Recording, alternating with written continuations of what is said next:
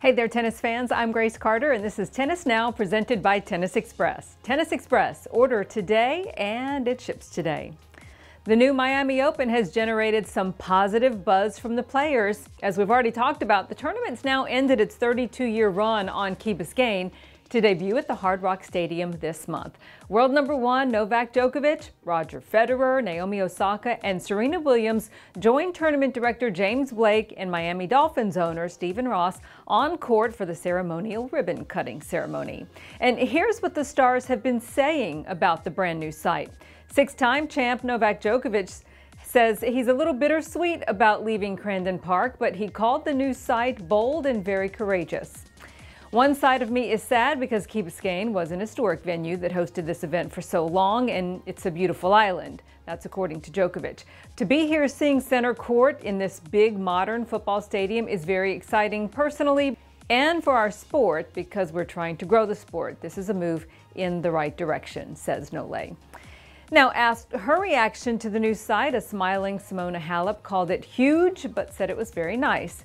She says the locker room is a lot bigger, the restaurant is bigger, the courts, there are lots of courts, and she thinks they did a good job for the first year. She's anxious to see what the future will bring.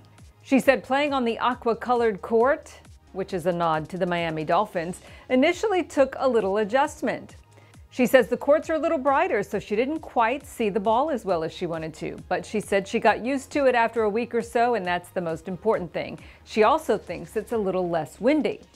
Roger Federer said while he'll miss Key Biscayne, where he won the Orange Bowl as a teenager, he feels the new stadium is an exciting new era for the tournament. He says it's very nice to see the innovation and to see the growth in the game, and he hopes that's exactly what's going to happen at the Hard Rock Stadium. Fed says the stadium court design reduces the sun and the wind. He says it reminds him very much of the U.S. Open when they put the dome on top.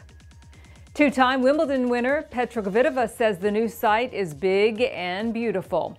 She loves the move. She says it's very pretty and it's really large. She says you need about an extra 5 minutes to get everywhere, but she really likes it. And she also says it's big enough so she can easily hide from her coach, and that's a good thing. All right, you've had a look now, so what are your favorite and maybe least favorite things about the new Miami Open? Let us know in the comment section below, and we will see you next time.